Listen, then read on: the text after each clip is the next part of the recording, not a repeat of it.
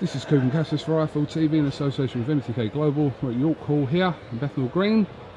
How are you, Savannah Marshall? Yeah, I'm good. I'm really good. Hair's on point. Like about 12. How are you feeling ahead of your Matchroom debut this weekend on a huge pay-per-view show? No, I can't believe I got on it. It's exciting. I can't wait to get going now. What can you tell us about your opponent this week? So I think at the minute it's a Brazilian girl. She had, I can't remember how many she's had, but I boxed her as an amateur. Southpaw, a bit of an handful. So it'll be a good scrap, and so 8 rounds as well. Obviously, your stablemate Hughie Fury was on the bill as well in a very tough fight against Alexander Povetkin. Yeah. How's he been? He's been really good.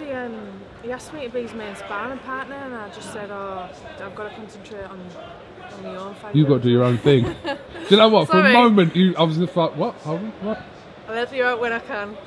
No, but he's in really good shape. He's trained hard. I've seen him really good in sparring, so I'm hoping this is his chance to try and learn what can you do and show what he's made of. You know, when you join like a new team, like as in promotional wise, it's like your first fight is usually like, you know, like welcome to Matchroom, you know, have this fight and then we'll look after that. But he's literally jumping in straight in the deep end against Povetkin. Yeah. Fair play to him, though. Yeah, honestly, I think with Hughie, he kind of like, when he has to step up, he steps up. Do you know what I mean? I think when you get like someone like his last fight, he just let him like bully him, didn't he? So I think he's learned from that, and hopefully he can put on a show.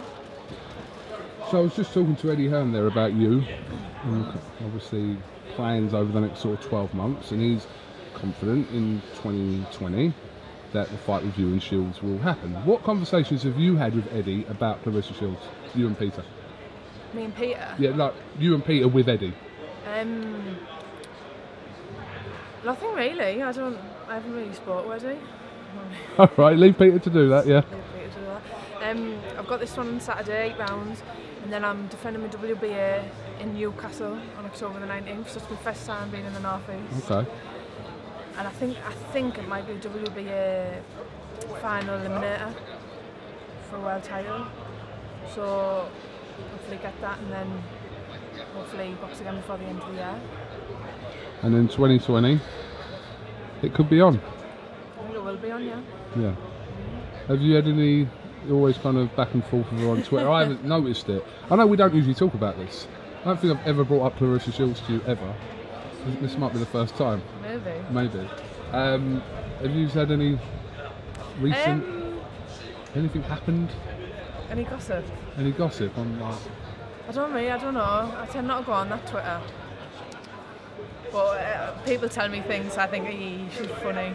She's a funny one. What do people tell you? Come on to them. Claressa said this. Claressa said that. Claressa said I was on crack a couple of months ago. Who said that? Claressa said I was on crack. I said I could beat her, so she said, oh, she must be on crack or something like that. You can confirm that you're probably not. No, I'm not on crack. Good. Glad to hear it.